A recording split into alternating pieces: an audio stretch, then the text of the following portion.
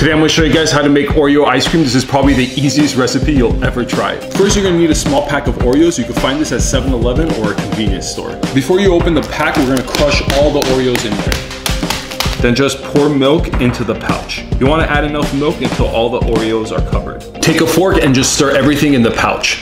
Place the Oreo pouch into a cup, then just stick in a popsicle. We're going to place this in the freezer for a few hours until everything is frozen. Before you take the Oreos out of the freezer, let's first melt some chocolate.